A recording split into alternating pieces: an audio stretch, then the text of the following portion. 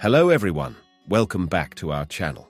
Today we will be discussing the main individual savings accounts, commonly known as ISAs in the UK. If you're interested in finding the right ISAs for your financial goals, you're in the right place. So, let's dive in. The first question you will ask yourself is, what are ISAs? ISAs stands for Individual Savings Accounts. It is a tax-efficient savings and investment account available in the United Kingdom. ISAs allow individuals to save or invest money without paying income tax or capital gains on the returns generated in their ISAs. As an example, if you had a value of 10k invested and it increased by 1k due to interest or capital gains to 11k, you would not have to pay any tax for that increase in value. Now imagine this 1k increase compounded over multiple years. You then have a tidy sum in your account that you do not need to pay any tax on.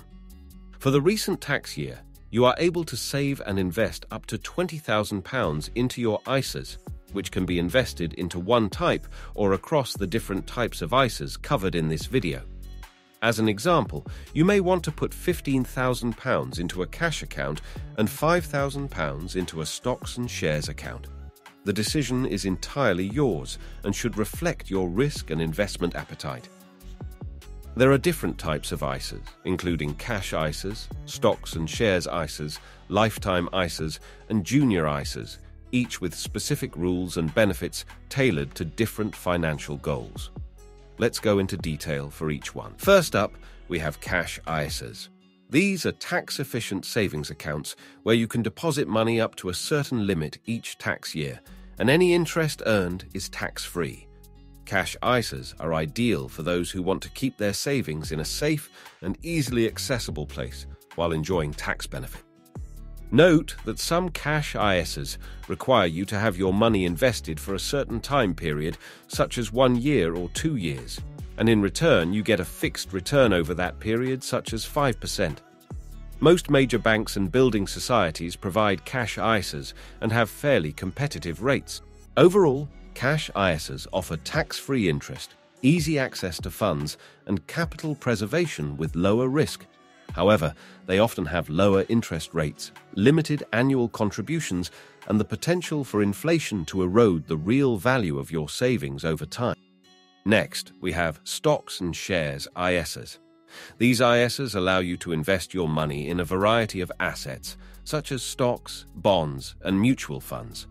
The returns from these investments, including capital gains and dividends, are free from income tax and capital gains. It is important to note that the value of your ISAs goes up and down based on the performance of the underlying assets, and there is a risk you could actually incur an unrealized loss on your investment. The important word being unrealized, the loss only ever becomes realized when you actually sell. Therefore, stocks and shares ISAs are suited for those comfortable with some investment risk and aiming for higher potential returns. Overall, stocks and shares ISAs offer the potential for higher returns through investments in stocks, bonds, and funds. They provide tax-free growth and are suitable for long-term goals. Diversification can spread risk. However, there is higher risk involved due to market fluctuations, no guarantee of returns, and you could lose money. Stocks and shares ISAs are not really suitable for short-term needs, and there may be fees associated with managing investments. Another type of savings account in the UK is the lifetime ISAs, often abbreviated as LISA. It's designed for two purposes: first-time homebuyers and retirement savings. With a LISA, you can contribute up to a specific limit each tax year, and the government adds a 25% bonus on top of your contributions. It's a fantastic option if you're looking to save for your first home or boost your retirement funds. You must be under 40 to open a LISA, and the maximum you can invest into it each year is capped at £4,000, which contributes to your annual £20,000 limit. As mentioned, each year, the government will give you a 25% bonus for whatever you have invested into the LISA, which is capped at £1,000, as the maximum you can personally contribute to your LISA is £4,000 annually.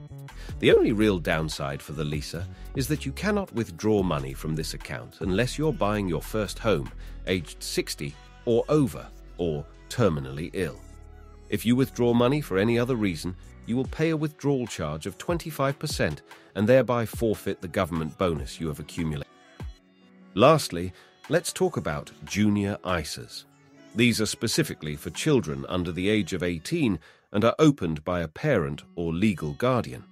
Similar to cash ISAs and stocks and shares ISAs, junior ISAs have an annual contribution limit. This limit is £9,000 per tax year, and the money in junior ISAs belongs to the child and can't be withdrawn until they turn 18, giving them a head start on their savings journey. This limit of £9,000 can be split whichever way you like between the two types of junior ISAs, the junior cash ISAs and the junior stocks and shares ISAs. It is important to note any money put into junior ISAs does not contribute to the £20,000 allowance you have as an adult, which is separate. And there you have it, a breakdown of the different types of ISAs available in the UK. Before deciding on the ISAs right for you, make sure to assess your financial goals, risk tolerance, and investment horizon. Remember, ISAs offer valuable tax advantages, helping you make the most of your hard-earned money. If you found this video helpful, don't forget to give it a thumbs up and subscribe to our channel for more financial tips and insights. Thanks for watching, and I'll see you in the next video.